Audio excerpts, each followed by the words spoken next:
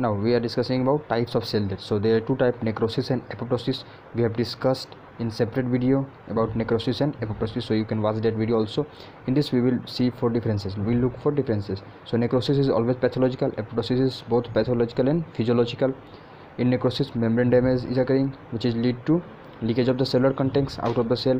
But in apoptosis, no membrane damage, so there will be no leakage. Okay, and if cellular contents will leak, then it will cause inflammation. But in apoptosis, cellular contents is not leaked, so there will be no inflammation.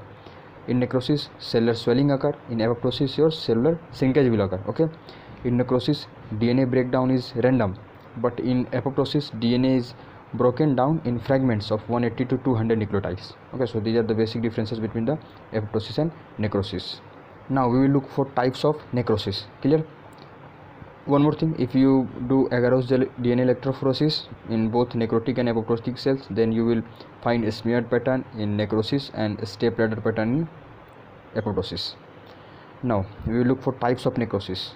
So the first is your coagulative necrosis. This is most common type seen. Okay, this is the most common time seen when there will be case of ischemia. Okay, this type of necrosis is more common, is associated with ischemia. Clear? A localized area of coagulative necrosis is also known as infarct. Now, in coagulative necrosis, injury leads to the enzymes. Any injury, okay, occurring to the cell will lead to the denaturation of enzymes, which is responsible for lysis the dead cell. Once again, I am repeating, in this necrosis, if the cell injury is occurring, then it will lead to denaturation of those enzymes which is responsible for lysing the dead cell. So I have written enzyme mean to lyse the dead cell are denatured themselves. So dead enucleated brightly eosinophilic cell remain as they are. Okay, till inflammatory cells come and lysis them. So enzymes which are meant to lyse the cells is not doing lysis here because they are denatured. Okay, so inflammatory cells will come and phagocytize or lysis those cells. Now this coagulative necrosis is seen in all organs except your brain. Now the next one is liquefy Kd necrosis. In this, digestion of dead cell will occur, which lead to the viscous liquid mass like appearance. Okay, in this, digestion of dead cell will occur.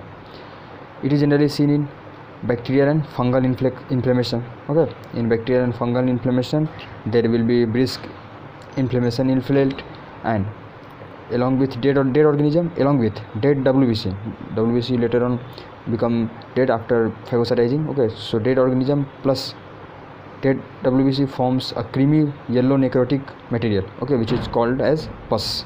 So in liquefied necrosis you will find pus, and this liquefied necrosis is generally seen in hypoxia, death in brain.